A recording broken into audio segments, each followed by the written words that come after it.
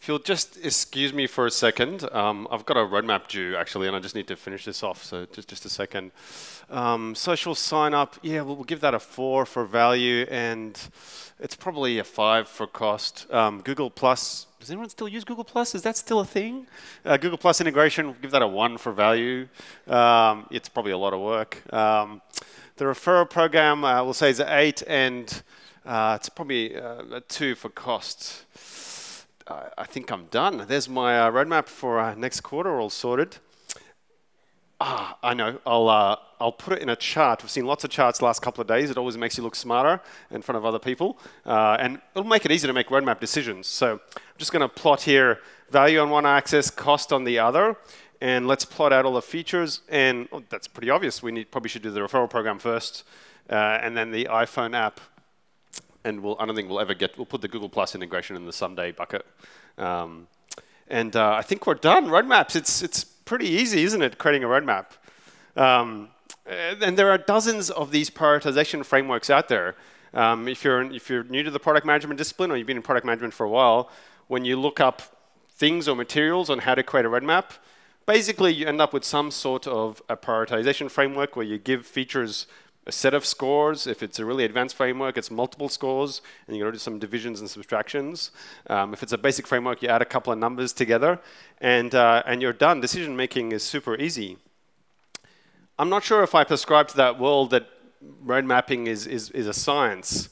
What I hope to share with you today is maybe just a different perspective on how to build a roadmap. And I'd like to propose road mapping is much more of a messy process. I think it's much more of an art than is in the science. Now, those prioritization frameworks are super, super valuable, but I think that's the only thing we talk about as a discipline when we talk about how do we actually make decisions on how to prioritize a roadmap. As Roger said, I'm Sherif Mansour. I'm a product manager at Atlassian. Been there for about 7 years. And so this talk primarily is just a bunch of tips and techniques that we've tried and trialed at Atlassian and made a lot of mistakes through a lot of stuff. And what I'm sharing with you is the things that have stuck with us for building roadmaps. So to talk you through about road mapping being much more of an art than it is a science, there's 2 things we'll cover today. The first thing I want to spend a bit of time, and I can't talk about roadmaps without talking about the importance of understanding the inputs into which you create your roadmap. So I'll spend a little bit of time on that. And the next thing I'll talk about is 3 different ways you may want to prioritize your backlog. Just 3 ways, and you may mix and match them. You may use dozens of other ways. You may use one of those prioritization frameworks that exist out there. But I just want to pick 3 different ways of thinking about how to build your roadmap backlog. But to start off, a little story. My wife and I just moved house at the start of this year. And my wife loves reading books, physical books. I cannot convince her for the life of me to buy a Kindle. And so from our old house, we had in storage boxes of books, which just moved to the new house, and there's still boxes of books, and she wanted to buy some bookshelves so that she can put them up, even though she probably only reads one every few months. But it's another story. It's a sensitive topic in the family. But so we decided to go to IKEA, as you do. First mistake, go to IKEA. Go to IKEA, go for a long drive, get there. When we bought this most basic 101 sort of bookshelf. But the problem with IKEA is, you have to go through like the tourist drive of IKEA before you kind of get to that thing that you want. And then you walk out with like a hot dog and an ice cream, and you feel totally sick afterwards, and you regret even doing that a few hours later. Come home, super frustrated, but we've got the most basic bookshelf in the world. My wife's like, are you good to do this for this afternoon? And just build a bookshelf, and I'll come back later. I'm like, yeah, not a problem. 101 bookshelf. This can't be that hard. I'm in software for a particular reason, but let's see how we go. I open up the box. I throw all the stuff out on the carpet. Didn't really look at any of the material, not even the instructions. Can't be that hard, really. It's just sides and some shelves, right? So I put the sides up, get the backing board, and I put the backing board around the sides. And there's like a gazillion nails. There's about like 30 to 50 nails. I see a few head nods. You must have put one of these together. You put a boatload of nails around the back of this bookshelf. And I'm like, I'm almost done. So I lift the bookshelf up. All that's left is to slide in the shelves. And I realize the slots for the shelves are on the outside of the sides. I'm like terribly embarrassed right now. Like, this cannot be that hard. My wife, like within a few minutes, pokes her head down the stairs and is like, you didn't read the instructions, did you? Complete guilt on my face. But I totally failed to survey what was in the box. Pour all the stuff out. Have a look. Look at the tools. Look at the pieces. Look at the instructions before I went ahead and made a decision about how I was going to go constructing this simple bookshelf. I'll stay in the software business. So I want to propose you today and think about roadmaps as really a set of decisions. Thinking about roadmaps as a set of decisions. And if we think about roadmaps that way, then arguably to build a comprehensive and a solid roadmap, then probably the most important thing we can do, or we should be doing, is understanding our inputs before we go ahead and make a decision. So I want to spend a little bit of time talking about just some of the inputs you should be considering when you're building a roadmap, because this will form the basis on how you should go about building your roadmap. The first input is an obvious one, but I think one that's very easy to forget, especially the larger your organization gets, is that your roadmap should be a reflection of your company goals. Our friends at Intercom use the expression, I'm paraphrasing here, something along the lines of, you should be able to pick up any item on a roadmap and actually work out how that, and almost guess or estimate or predict what the company goal or what the direction sort of is. And at Atlassian, we have this framework that we've created called the VTFM framework, Vision, Themes, Focus Areas, and Metrics. This is a framework that we created. We modeled it off a Salesforce framework.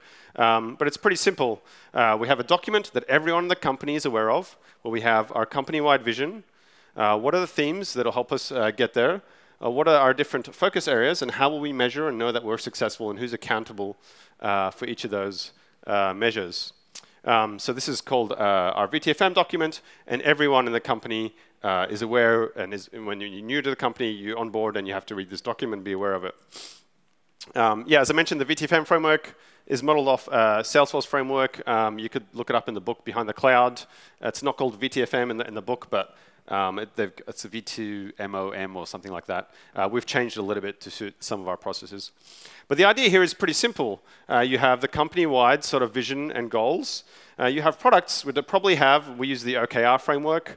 If you haven't used that, you can just Google that. Objectives and key results, that's what it stands for. Our products have a set of OKRs, things that are supposed to hit, goals they're supposed to meet, and how will we know when they've reached those goals. And then we have our product roadmaps there that form under each of our products. And the idea here is pretty simple, but incredibly challenging to do the bigger you get as an organization, which is you should be able to trace every one of these bars that you draw on your roadmaps, or whatever it is that you draw, all the way back to the company goals. And if you can't, maybe you should be having a serious conversation with your team about, why are we doing this? Is it really that important? Why is it on the roadmap? Should we keep doing it, or should we stop doing it? So that's the first input. The second input, super critical for you out there, is your product vision. And your vision is really your take on what the future looks like when you've solved the problems that you wanted to solve out there, and how the world will be a much better place when you get there. And why this is super important for building a roadmap is that without a vision, you'll continue to flip-flop between what actually goes into your product and what's not. A vision is a critical piece in helping you decide what's in your roadmap. And we've heard several times over the last couple of days that arguably the role of a product manager, or whoever's performing that function, is to decide what not to do. And you need to have a set of criteria about how you're going to decide what not to do. And if your vision's not super clear, then you'll be putting a whole bunch of stuff in there that may not be in your general direction. And the biggest culprit of these things is, to choose for a better phrase, customer satisfaction sort of feature requests. Now, customer feature requests are not necessarily a bad thing. They're probably good, lots of good ideas, whatever. But you need to decide which ones align with where you want your product to head. Otherwise, you'll add 1,000 features to your product without any sort of general direction. The third thing that I think we consider the least when we build a roadmap is the business model in which your company operates in. So I've probably interviewed dozens of product managers over the last year, probably maybe 50 odd, and I love asking questions similar to this. I say to them, you have two features, feature A and feature B. And it doesn't really matter what the features are, but the idea is that feature A is wanted by lots and lots of small customers. And feature B is wanted by jumping slides. And feature B is wanted by one really high-profile customer. I'll just get that back up, sorry. Yeah, feature B is wanted by a really high-profile customer. and you can only choose one of these features to implement. How do you decide what feature to implement? How do you decide what feature to implement? I don't wonder what's going through your mind right now. By the way, no matter how many times you tell the product managers you can only choose one feature to implement, the answer they give you is like they've shipped both.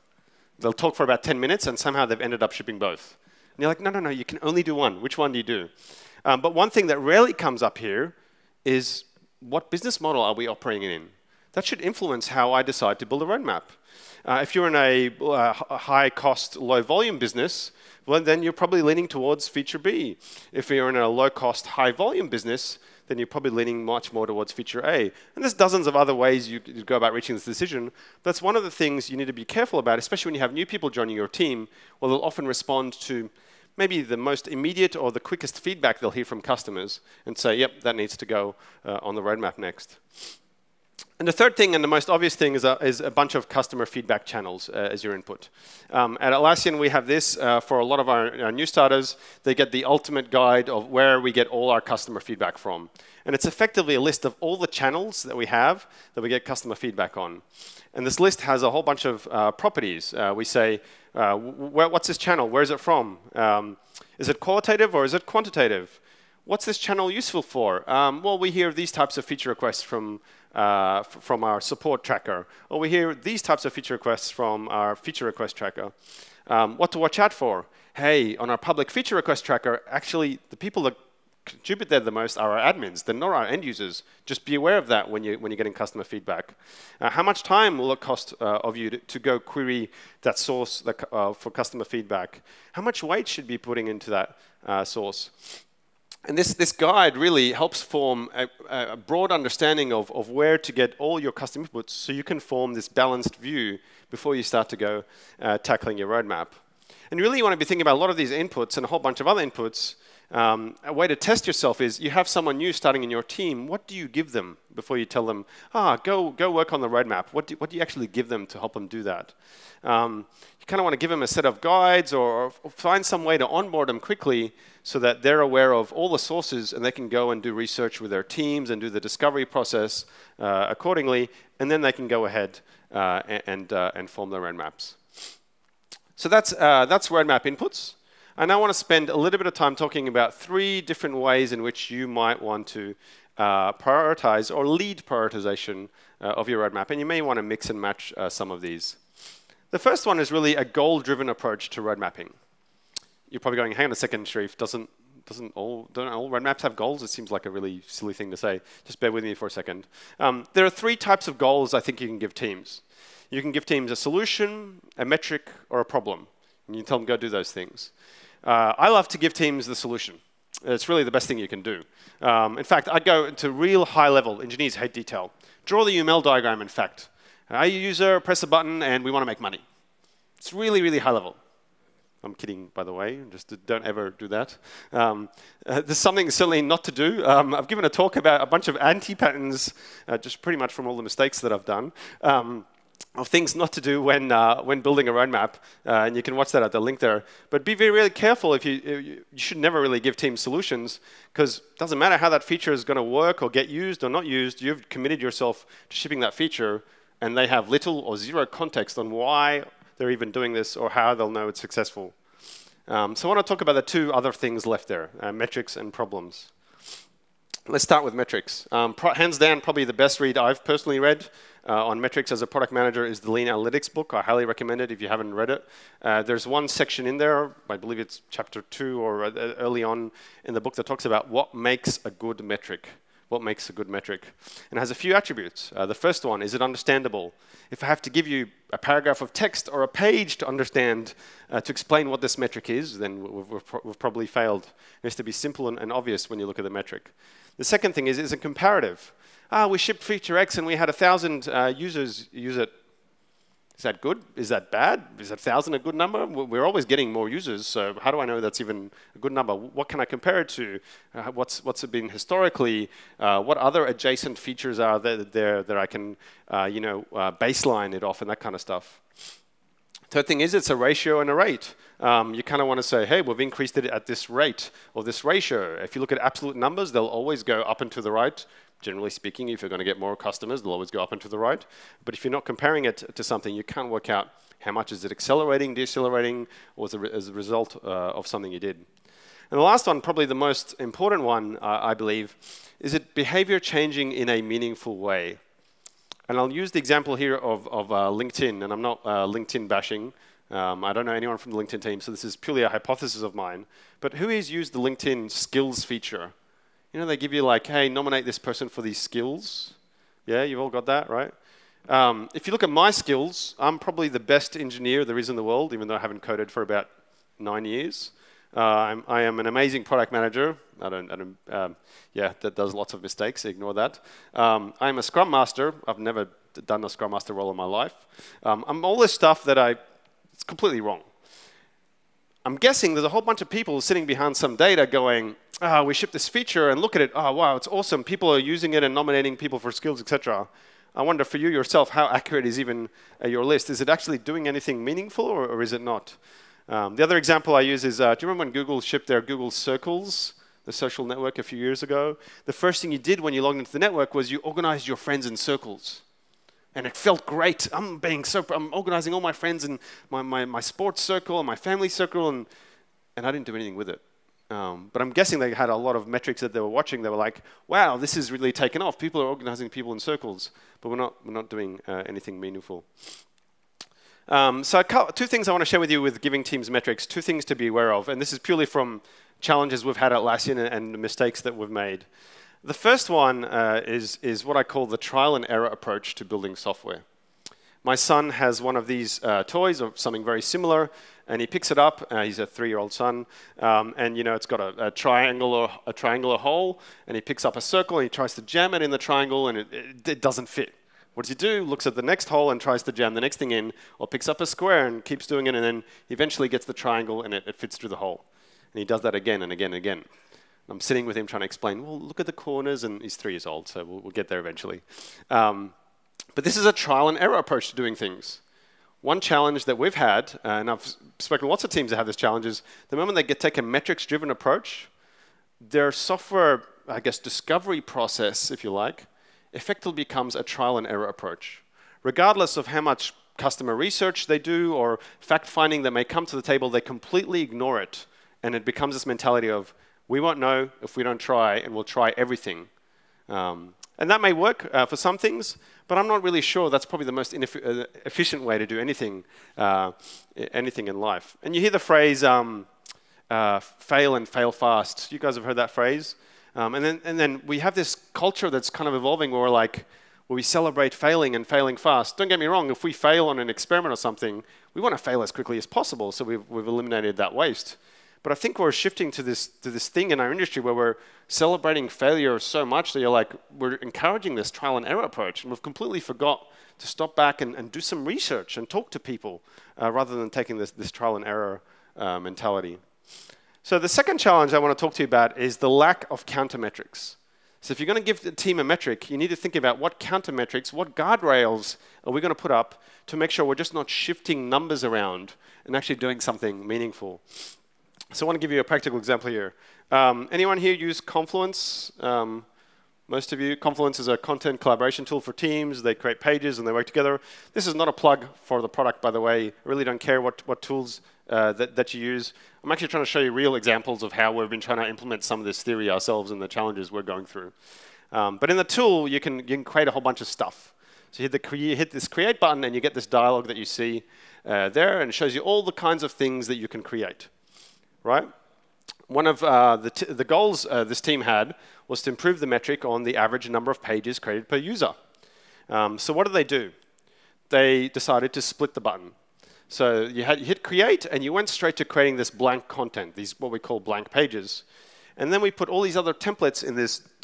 sort of button. ... button, that's what it's called. I don't know what the formal term is. But when you click that, you've got that dialog with all the templates and all the other fancy stuff that you can create. And we shipped that. What happened? We were pretty excited. The average number of pages per user skyrocketed. We were like, wow, this is really good. We can move on to the next thing. Moved on to the next thing. Completely left that. A few months later, doing some qualitative research with customers and talking about them about a whole bunch of things, you'd hear questions like, do you have this feature X? Do you have this thing? I'm like, oh yeah, it is. Just press the ... thing. The what? Up the top there, there's a ... thing. Click that and you'll get what you're after. Oh, okay, cool. That's interesting. Then we had a whole bunch of feature requests around, I created this thing, but I created a blank page, but I really meant to create this other thing. Can you build me something to convert this to that? I'm like, why are these feature requests coming up? And then we went back and looked at some of the metrics. We had our usage of templates started going down, obviously, because we buried them under the ... menu. Is that a good thing or is that a bad thing? It's a really good discussion to have as a team. But then we looked into more metrics and we realized a lot of the editor features that we'd built had been dropping significantly, crazily actually, in fact. And the way you discover some of these features is through the templates that it shipped out of the box. So have we succeeded? I don't know. We had a really good discussion around this. We had a lot of tension around debating about what actually we were trying to achieve and at what cost. Alistair, who heads up our software teams at Atlassian, I love his quote. He always talks about being data informed and not data driven. Being data informed and not data driven. And finding that balance between the qual and the quant and empathy for our customers before we jump in too deep onto this metrics driven approach. So let's come back to this metrics-driven approach. What we probably could have done is thought about giving the team a problem rather than giving the team a metric. So if we gave the team a problem, we get a whole bunch of different outcomes. Julie Zhou from Facebook talks about the importance of giving team problems and the level of engagement they've seen when you give a team a problem rather than giving them a solution or even a metric to go hunt down. So let's come back to our little create button here. What problem are we trying to solve? Well, what we're trying to solve, basically reduce the friction for creating content. But there's a little asterisk there, right? We have to qualify the problems for who? It was really for people that already knew what they were doing. The problem is we implemented that for every single user. When we come back and think about this problem, then there's probably a whole bunch of different ways that we can go about solving this problem. We can do shortcuts, we can adapt the design, we can suggest content based on what you frequently create, et cetera, et cetera, et cetera. It's a whole bunch of different things we can experiment with and work out what's the best way to solve that problem. And then let the team look at what metrics are the most appropriate for them to measure their own success. The other advantage I've seen about communicating problems in roadmaps rather than features or even metrics is that it does give you some sort of agility to move with your roadmap. We often get asked, is there such a thing as an agile roadmap? If I'm doing Q1, Q2, Q3, Q4, how is that agile? Like, what does that even mean? If you focus on problems, it gives you a bit of agility to move around, right? Instead of saying, let's say you're working on a product and your product sends notifications, and your customer tells you, I want batch notifications. That's a solution. If you put that on your roadmap, you've given a team a solution to go and implement. Go and implement batch notifications. Or you can work out what's the problem. Do some research. You find out there's too much noise from the product. They just want to find the signal from the noise. Okay, well, let's give them that problem. Improve the signal to noise ratio, right? What you might want to even do to give you a bit more leeway is group your problem into a theme if you can, right? This is not always possible depending on your stakeholders, but quite often it is for a lot of internal projects. You may want to group your problems into themes. So instead of saying we want to improve the signal to null ratio, you might just want to say, hey team, we've done some research and our biggest pain point in the product is notifications. Go and improve notifications. Tell us which problems we need to solve and what metrics you'll come up with to go and solve those problems. And the other thing we do, and I've heard a few people talk about this similar as well, is we try as much as possible for our roadmaps to be now, next, and someday. And our someday is a list of all the things we could do, we've talked about, and we're parking. It's not in a backlog. It's not 1,000 issues in your backlogs. No, it's probably just dumped somewhere on a page that you can reference every now and then. And your now and your next is like the next period of time, whether your team works in 4-week sort of periods or 4 months. That's pretty long, but a few weeks, that kind of thing. And your next is like what people are going ahead and starting to plan and do research and starting to do discovery for. That's kind of how we think about things. So you can get some agility from your roadmaps if you're communicating problems over features. So yeah, I've talked about a lot of stuff there, building roadmaps around problems, being data informed and not being data driven, and thinking about grouping, not writing features on your roadmap, by grouping them into problems. And if you can, even give your teams more leeway, give them a theme to think about in which they can then choose which problems they need to solve in that theme, or the highest impact problems. So that's a goal-driven approach and how you might prioritize your backlog, or your roadmap, sorry. And that works really well for things like if you're trying to optimize a funnel, you may want to look at metrics, or if you may want to improve customer satisfaction for a particular product problem, you can kind of take that approach. The second approach I want to talk about is a persona-driven approach to road mapping. Who here remembers this Simpsons episode? This is a childhood favorite memory of mine. Homer designs a car, and the car is like this ridiculous car. Like, he has a dome where he puts the kids in the back so he doesn't have to hear them scream. He has like a gazillion cup holders and like lots of horns because he can just slam all the horns at once. Homer designs a car for people like himself, right?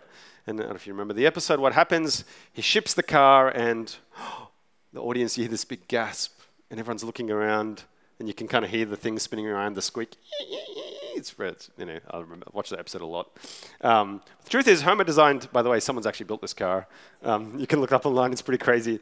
Homer designed a car for people like himself. He designed it, if you like, for his persona. And a persona is really just an archetype of your users, which are formed together by a set of research. Actually, there was a good talk yesterday on how a team implemented their personas. And Atlassian, we're pretty big on personas. We have these persona cards as part of our discovery process in a lot of our meeting rooms. These are the types of the personas we have. And on the back of the cards is a set of accountability questions, if you like, to kind of get us thinking about how that person thinks and how that person feels and what that person is trying to do with our team. If you're interested in this, I can send you a whole bunch of stuff. They're actually all online. You can download a PDF with a whole bunch of samples if you're looking at implementing personas yourself. But there's been a lot written about using personas for, I guess, feature discovery, to learn more about your customers. By the way, we stick them everywhere, so it's in everyone's minds. This totally works. Kind of creepy, but totally works in our San Francisco office. But you may want to think about building a roadmap around a specific persona. And this is really handy when you want to do things like maybe the champion of your product and you want to improve satisfaction with that product. Or maybe you know that specific persona is probably one of the worst detractors of your product and you want to focus on them. So this is an example of the Confluence team. They have a software team's opportunity backlog. And they have two personas they're targeting, Alana and Will. And they have the problems they kind of want to solve at a high level for Alana and Will. So they're kind of thinking about their roadmap around a specific persona and solving some problems around that persona. So that's one approach you may want to take. Another approach you may want to take is having a roadmap around a persona's role. It's important to decouple personas from the role at which they do, right? You can have a persona called Alana, and she can be a system administrator, or she can be a QA person. You need to decouple those two things because they're very different on how you'll do your research and how you'll design your solution. And so one of our products that we have is called Confluence Questions. Anyone who use Confluence Questions? Just how much to explain it? Okay, pretty simple. It's a plugin for Confluence, and basically you can go in and ask a question, and people can go in and answer it for your team or for your project or for your company. That's Q&A sort of thing. And their roadmap is by role. And we have three roles. We have the asker, the person that kind of is seeking the answer, looking for help. We have the expert, which is usually someone in your team or company that knows all the answers. And we have a manager, the person that's kind of over-responsible for the overall sharing of knowledge in the company. And we have like the classic flow that the asker kind of goes through. They go through this doubting phase, they go through this seeking phase, then they ask, then there's a waiting period, et cetera, et cetera, et cetera. This is their flow in which this role kind of walks through. And then we think about what opportunities do we have to solve problems for that particular role. And so you might want to think about taking a role-based approach to your roadmap. And this is good for things like social applications where when someone does something and someone else needs to come in and do something else after that person's finished that thing. Viral applications, social networking sort of apps. Thinking about a roadmap by role actually works really well for that kind of stuff. So I love personas. Personas are awesome. You're going to go on a persona overdose in a second. There's one other way we've been thinking about personas for road mapping, and that's personifying features. And this is really thinking about features in abstractions. And we've only tried this in the last probably year and a half, and it's been working really well for us. And I want to give you an example of how this is done. So most of you here said you use Confluence. We have this feature request that customers have been asking for a while. It sounds a bit embarrassing that we don't have this, thanks to friends at Google that make rich text editing on the web look like table stakes for everyone. But the ability to resize table columns. You could not resize table columns in our editor. Highly voted feature request from our customers. Sounds pretty simple. So when you resize a table column, should we do it in fixed width or should we do it in percentages? Of course, we should do it in percentages because people have super large monitors, right? You don't want to make it look like the table's over there, but the monitor is this big. Okay, yeah, that sounds good. Oh, but what about all the tables that have like lots of numbers in them, kind of like mini spreadsheets in the product that like, if we do percentages, then you're not even going to be able to follow the math down because it's going to be this full width table, but you just want to line up the numbers together. That's not going to work. Oh, well, we should do fixed width then. Oh, well, hang on. Oh, maybe we should make it a setting. Oh, yeah, that'll work. And these are the challenges you kind of have when you're thinking about how to implement a feature like this. And so we've been thinking about how do we personify tables to help us make better decisions and ultimately build a better product as a team. And so what we did was a lot of qualitative and quantitative research to work out what types of table personas exist in our product. We called it, we're really good with names, the basic table persona. And this is a table where you compare a bunch of stuff together, mostly text-driven. We have the accountant persona table. And this is a table which is full of numbers, and they want the numbers to line up. It's very important for them. And for them, precision is really important. And they usually have a summary or a totals row at the bottom. Okay. Then we have the cheap layout, or the poor man's layout, which I'm kind of using tables for something I shouldn't be using. But they have very different needs for how they want to resize tables. And then you also have the design wall layout, a designer that goes in and says, here's the design, here's a description, here's a design, here's a description. When I resize the columns, should those images bleed or should we resize the images? Ah, okay, well, let's have a discussion about that. So once we start to create table personas, we can start to quantify how our customers are using our feature and then actually make decisions for which ones are we optimizing for. So we've seen huge benefits from personifying features. First of all, better decisions. You're much clearer now as to what you're optimizing for and what you're not. Second thing is it helps build a shared vocabulary in your team. So when we talk, I can say, in the accountant use case, blah, blah, blah, blah, this is not going to work, or this is going to be a worse experience. Now we have a shared vocabulary along our team about this particular persona of a feature. We can start to refine success metrics. And you may want to define success by the particular type of table persona in this example. Or in our case, what's the success metric of resizing table columns? Is it good if people resize table columns? In fact, it's probably a bad thing if people resize table columns. Maybe we've just got our defaults wrong. Maybe we kind of need to go back and look at that. And it starts to bring up that kind of conversation with your team.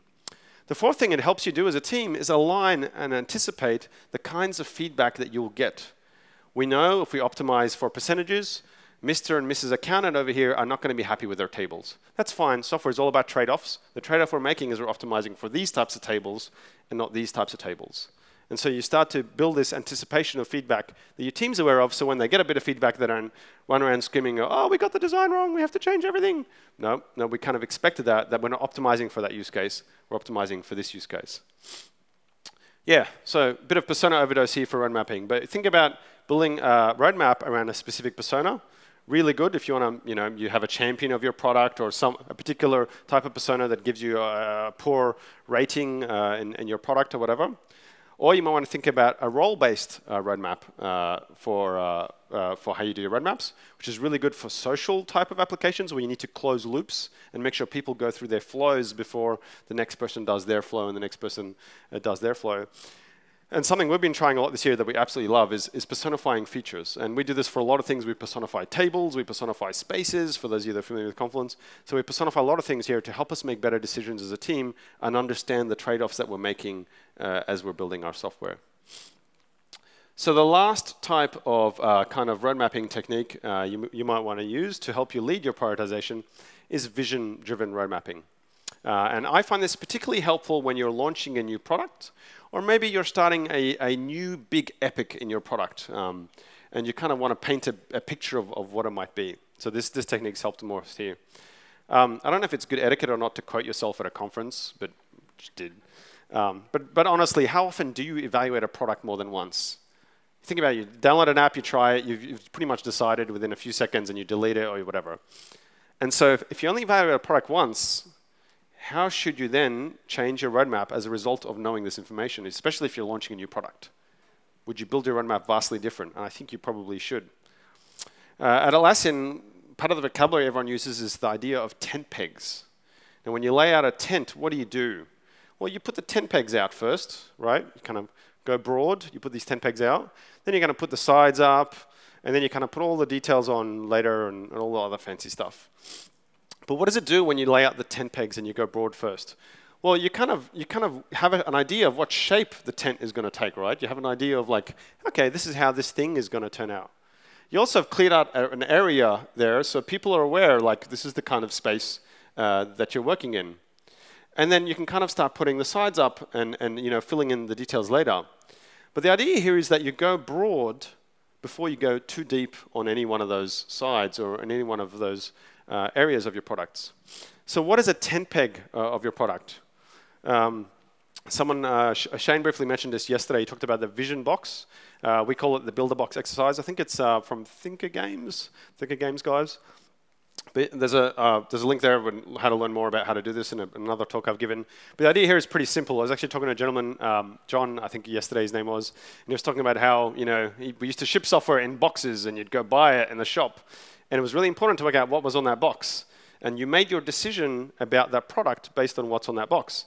This is a cereal box. It has a headline. It has a hero shot. Pretty much the Weet-Bix is the hero shot. It has its benefits down one side. If I'm walking down the aisle in a supermarket, I'll pick it up and I'll flip it over if I really want more detail before I make a decision if I'm going to buy it or not. We don't have physical boxes anymore when we ship software. And so how do we think about this when we kind of ship a new product or something? How should this influence how we build our roadmaps? So the builder box exercise helps us do this. This is an exercise we did with one of my teams a few months ago where we literally got a cardboard box, lots of paper, and we kind of said, what's the hero shot of what we're trying to do? What's the one-line pitch of what we're trying to achieve? And what are the tent pegs? What are the things that people look at, whether they be benefits or feature statements at the bottom there, that people look at and go, aha, right, that's a tent peg, and that's a tent peg. Yep, I wanted to do this, this, and that. Those are the three things it does. This is what I mean about going broad. You kind of want to identify what those tent pegs are and lay them out as quick as you can. So I'll give you an example here, again, of how we do it at Atlassian. We launched a new add-on for Confluence about 4 years ago called Team Calendars. Team Calendars had 3 tent pegs. The first one was about people. We wanted you to help you plan the people of your team, work out their availability. Are they traveling at a conference? Are they on leave? That kind of stuff. But then we also wanted you to understand how your people could impact your projects. So for those of you that use Jira, for example, we had some Jira integration so you can work out, oh, this person is going on leave this week, but we're shipping release number 5 tomorrow afternoon. Oh, we need to have a conversation. And the last thing we wanted to do was help you communicate your events. These are the types of things that are happening in our team, whether it be training or social events. If you like, these are our tent pegs. I remember even being in a whiteboard drawing these tent pegs with a team that worked on this. Now what we did here is we went broad in our first version. We spent a little bit of time of our roadmap on the people's tent peg, if you like. We put a little bit of effort in our projects template and a little bit of effort in our events template. When I say little, I mean it's still quality, but you don't want to go too deep on that. So when someone evaluates the product, they go, oh, it's not just about this. I can see that it's about these things, and they kind of have a feel of where your product is headed. Now, I want to challenge you here a bit more, and we kind of took a bit of an extreme approach with this. It was a bit of an experiment, and we said, well, why don't we go, with our 10 pegs, almost at the cost of what some may consider table stakes features. Because when you buy a product, you don't really buy it for its table stakes features. You buy it because of its uniqueness. It's 10 pegs, right? And so the first version of Team Calendars we shipped, believe it or not, kind of scares me saying this to you, had 0 permissions. So that means you could delete a whole calendar and you lost all your data. Kind of scary. Now, a bit of context here.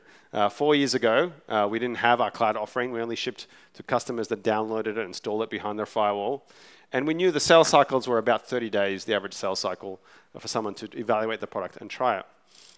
And so when people would evaluate the product, we had a few people going, this doesn't have permissions yet, but I assume it's coming, right? Yep, it's coming in the next release. And that's what we're working on next. But we kind of used that time that we would have spent on that, which we have to implement permissions. It was inevitable. We need to do that as soon as possible. But that was an expectation. It was a table stakes. You would not buy the product because of that. And we spent that time investing in the other 10 pegs there. 1.1, 2 weeks later, it came out, and it had the permission stuff there as well. So you may want to think about laying 10 pegs where applicable. I don't know if permissions was the right thing or not yet still in my mind. But you may want to lay them out at the cost of table stakes features, because that's not why people try your product there. Yeah, so vision-driven road mapping, think about your 10 pegs. You may want to use the builder box exercise. There's a link there that I had earlier that has about how you can do the builder box exercise with your team. And you may want to think about how much table stakes can you afford not to have in your initial release of whatever it is that you're working on. So there's 3 types of techniques. We talked about goal-driven, persona-driven, and vision-driven road mapping. Hopefully 3 different ways to think about building your roadmap. So what do we cover today? Road mapping is really a set of decisions when you think about it. Your roadmap is a set of decisions. And to make a good decision, you need to nail and know your inputs. And we talked about a few inputs here, and these are just some that I'm aware of, but goals and vision and business model and your customer feedback channels. And if someone joins your team tomorrow and you can't tell them about all these inputs, they're going to struggle to make good decisions on what goes on your roadmap. Road mapping. Hopefully I've given you 3 different techniques here. Goal-driven, vision-driven, and persona-driven road mapping. Goal-driven, really good when you want to optimize a funnel, improve a feature, or increase the usage of a particular feature. Persona-driven roadmap when you want to focus on satisfaction, maybe focus on the champions, or you're building social software, think about that approach. Or vision-driven road mapping, you're launching a new epic or a new product. How do you tell the world what kinds of things you plan to do? Because don't forget, you only evaluate a product once. So that's it for me. Thank you a lot for your time.